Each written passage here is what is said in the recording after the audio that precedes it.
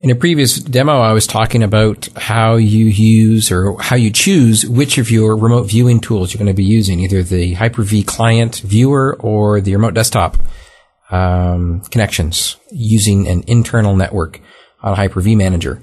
And someone mentioned, great stuff. Make sure you include the fact that you can do this on a Hyper-V client system as well. So basically, Windows 8 includes Hyper-V client capabilities, which gives you all the same fantastic virtualization stuff you can do on Server 2012, but from a client desktop. So it's greatly simplified how I deliver some of my demos directly from my desktop. So what you see right here is actually my corp image, my personal laptop. I've still customized it a bit so that it doesn't have the time and date and sort of stuff in the bottom corner, but I still have to personalize for my kind of stuff.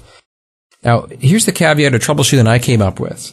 If you're in Hyper-V Manager and you go up to Hyper-V Switch Manager, and then you go ahead and you make a new internal switch, and I want to call this guy here DemoNet, let's say, and it's internal.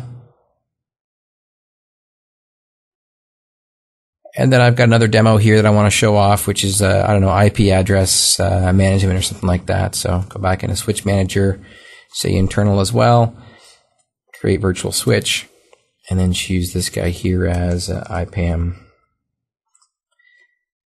Hit OK.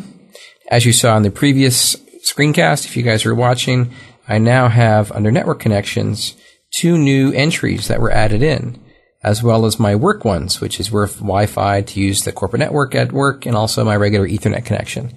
I was browsing around one day and trying to figure out why the heck my system was slow and why I was having problems, and it just dawned on me, if I'm using the client hypervisor and I just added 2 new networks to it, it's created 2 new network adapters for me as well. This potentially screwed up my binding order. And I'm like, okay, well, how the heck do I find the binding order? And after a little bit of searching, I couldn't find it through the user interface. I could do it through the command line stuff if I wanted to, but the easiest way to do it through the user interface is simply hitting the Alt key to bring up the menu and choosing the advanced menu and then choose advanced settings. This is something that's been there for a while. I forgot the easy way to access it. This is the easy way to access it. But you'll notice that my first thing it shows me with advanced settings is that my binding order, or the connections listed in order in which they are accessed, is now been updated to include both of my demo networks, which are really dead ends. They don't talk to anything else except for my demo machines. They don't talk to the outside world. They only talk between this system as well as my client systems that are in the VMs environment of those 2 virtual networks. And then my corporate attached Wi-Fi and corporate attached Ethernet. So you're going to want to make sure that you move these guys down the list below your production network environments. Simple thing, so stupid that I forgot to mention it, and now I've figured it out and thought I'd save this screencast for you guys to be able to see as well.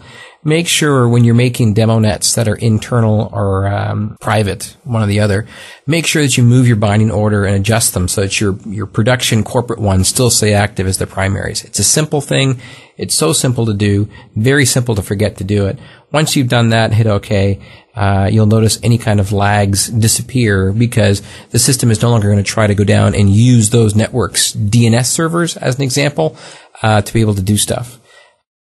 And then eventually that would time out, and then it would eventually ask your corporate DNS server, where is Outlook.com, where is my Exchange server, and it would obviously get the answer. It times out in the first 2 ones first because you added them as part of your demo network from your Hyper-V client. So great tip, very simple stuff. Remember to check your binding orders and save yourself a little bit of grief and increase your speeds to make yourself happy once again. Thought I'd share that. Nice and simple. Thanks a lot for watching.